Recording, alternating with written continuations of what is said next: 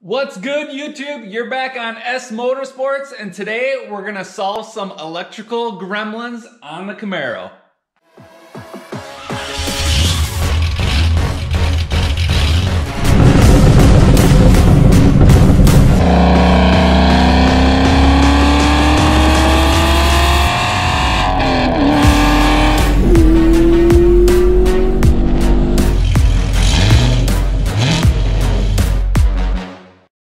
Like I said, guys, today we're gonna be working on the Camaro on some electrical issues.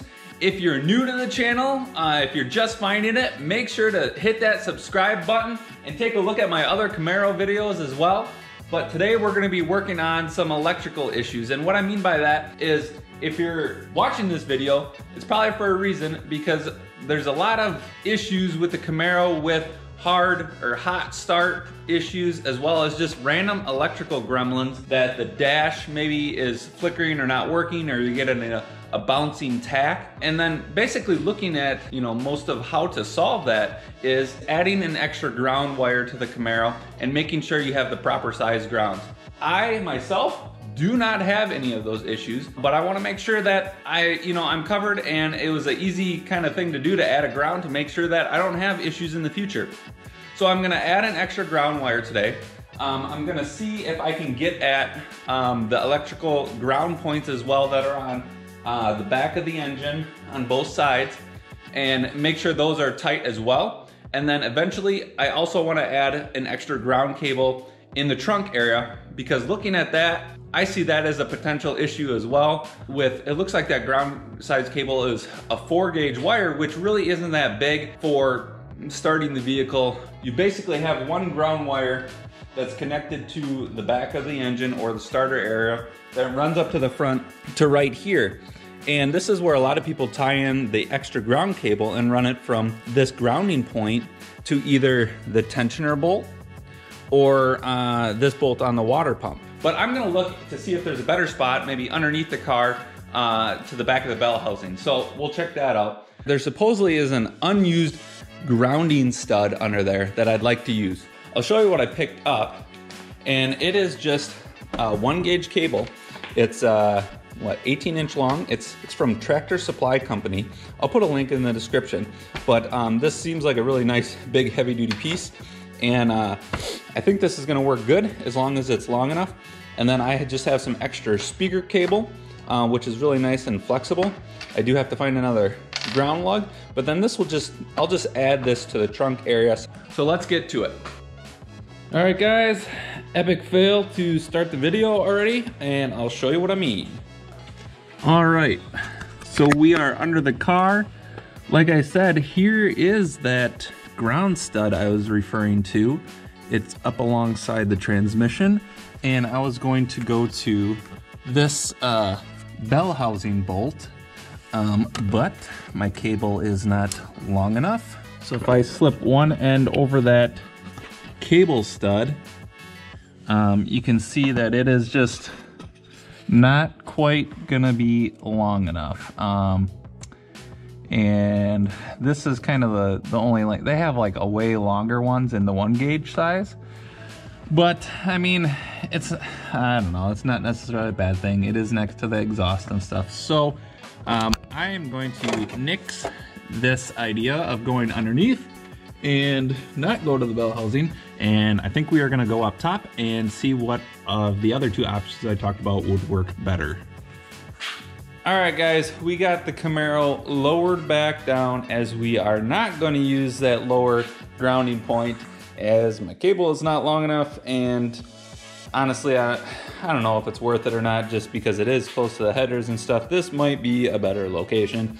I did kind of want to spread up the grounding points instead of focusing everything into one. But I think from basically all the forums and stuff that they've said, people that have done this already, tying it to either the water pump bolt or the serpentine or the tensioner mounting bolt, that's taken care of their issues. So, and since I don't have any issues already, I think this should take care of it. So I think what I'm going to do is use this bolt, as it is a little bigger, and my cable size I think will work really good on there. I honestly don't know if mine would fit there with such a small bolt. So what you have to do is basically loosen the tension on this bolt. We will use a 1/2-inch breaker bar to turn it clockwise here, loosen the tension on the bolt, get the belt off. Then we can remove this bolt. Since that bolt is for the tensioner, we can put the cable on, and it looks like it should be a perfect size here. So I will show you that now. All right guys, so like I said, we're gonna use this bolt. I got the cable right here. So if we're gonna run it basically, you know, right here. I think we'll zip tie it up to some of this other cable. It's long enough at 18 inches here. And so like I said, 15 millimeter breaker bar. And we'll get this on here, maybe, and then we will just give this a good torque. Let's the belt go a little bit, and that's it. And we can use the same 15 millimeter breaker bar, so that works out good. And she's free. And I am going to take this bolt all the way out so I can slip my cable through the bolt. Oh, look at that. Nice. Like a glove. That'll work really good. All right, we got the blue Loctite. You don't want to use the red, obviously, as you'll never really get it off then. And we will just put the tiniest of dab on here. If you can see that, that looks really good position right there. I mean, it's gonna be a nice clamp on there, good size, like it's good size, like it's nice, big and flat. So that bolt has a nice clamping surface. All right guys, now we just need to loosen this ground connection point, and it is 13 millimeter, and I want to use the closed section just so I don't strip that out.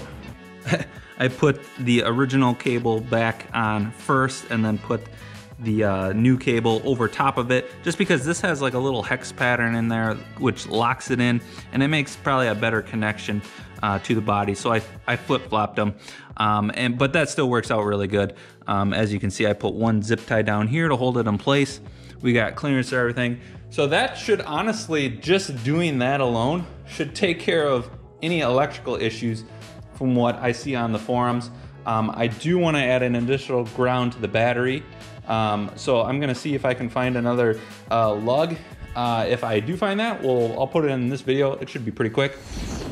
All right guys, so when I was looking for another cable lug, I did find this one, which was kind of already smushed. I could use it though on this cable, but I actually, when I was looking through my old stereo stuff, I found this ground cable that's probably the right length, and it already has all the ends on it. So I'm just gonna reuse this one because this is 4 gauge as well, as this is 4 gauge and this is as well. So might as well use this since it's already all done, and then I don't have to cut this one up. So open the trunk here, get the panels pulled back, and then see how this lays in, if this is gonna work.